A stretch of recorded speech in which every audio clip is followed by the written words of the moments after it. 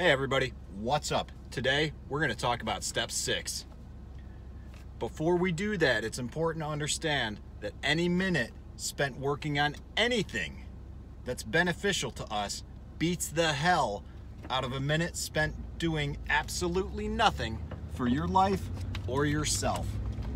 And today, what we are going to talk about is step 6, which involves making a list of everything we already have and that we are already grateful for. We're going to make a list about what we love in our life. Anything, everything. Even this phone mount that doesn't seem to be working anymore with the heat of the summer. With the heat of the summer, we're going to get some air conditioning rolling. So, again, we're making a list of everything that we're grateful for. Even if we have a job that we eventually want to leave, we're going to list everything that we love about our job. We want to be as grateful as we can. We want to express gratitude for what we already have in this life. And we're doing this, and these are my words, not Jack's, with the understanding that gratitude can and will change our perspective. I know this to be true from my own experience practicing gratitude with the journaling that I do every morning and every evening. Seeing as gratitude is a game changer, it's important to understand and participate in activities that allow us to reflect on what it is that we're grateful for, because while we're thinking about what we want to do with our lives, we often spend a lot of time thinking about that which we don't have instead of being grateful for that which we do. And I think the purpose of this exercise, in my words, is that, well, this is actually something that Jack had mentioned as well, that we can and should enjoy ourselves and benefit the most from what we're doing currently, while we spend this time figuring out what we want to do in the future. We can have anything that we want within reason, but we cannot have everything that we want. Everything comes at a cost. And it's not just the money that costs us. It's what the money could have allowed us to do otherwise. It's the effort spent in doing the things that cost us money. Time and effort equates to dollars. Always remember this.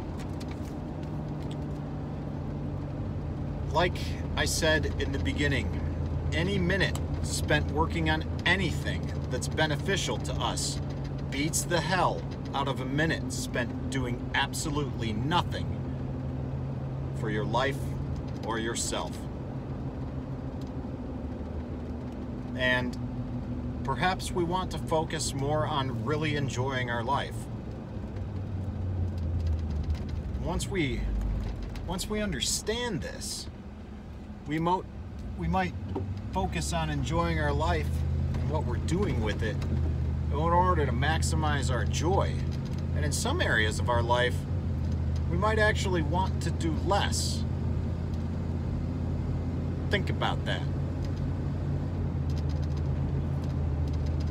In some areas, we might want to do less with our schedule instead of trying to cram in more, because if we actually do less, we can focus on really enjoying the time that we have in our lives and enjoying it with our friends and with our family. You don't have family? You're like me, a single person? All right, make your family, choose your family, build your family, find friends that are more than friends that you can call family. It is possible. Ask me. I may know. So these steps were outlined for us to gain clarity with what we want in our life.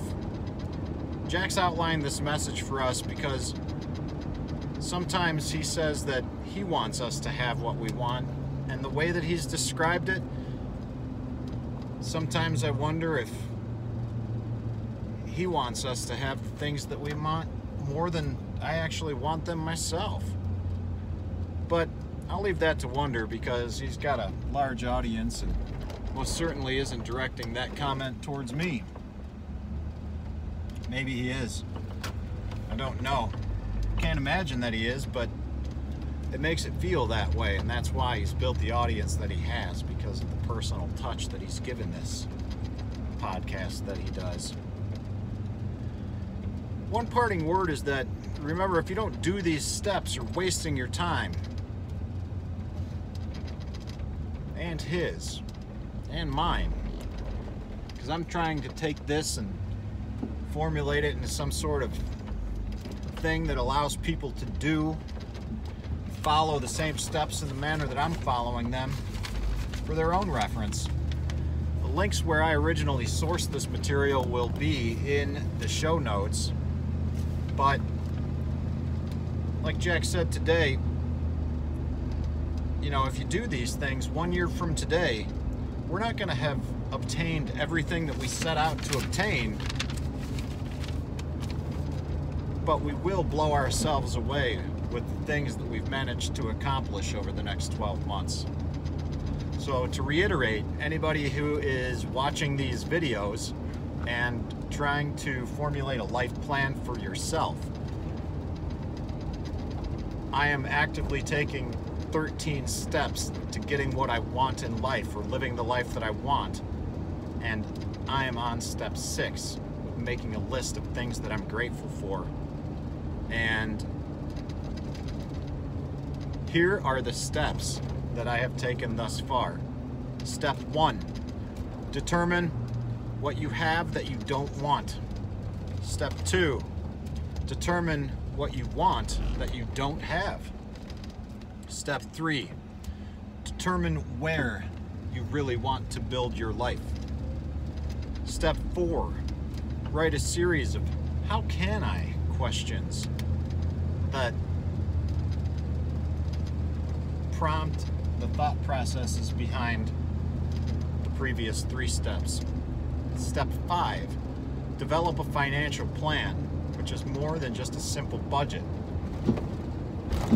And ultimately, the current step, step 6, which is where we are making a list of everything that we are grateful for.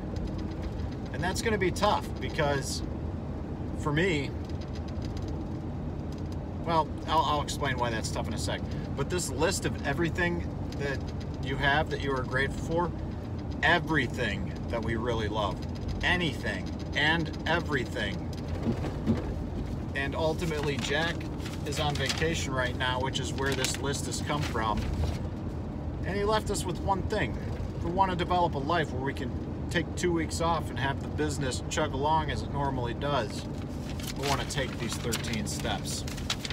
So, anything you love, anything and everything.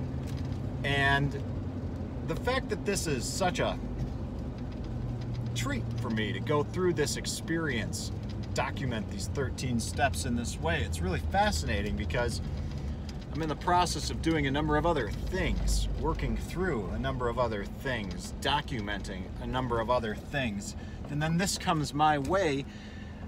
It just seems too good to be true. So I am working on this, I am working through this, along with you or other people who may be doing similar things, and it's a great thing, it's a good exercise. I definitely encourage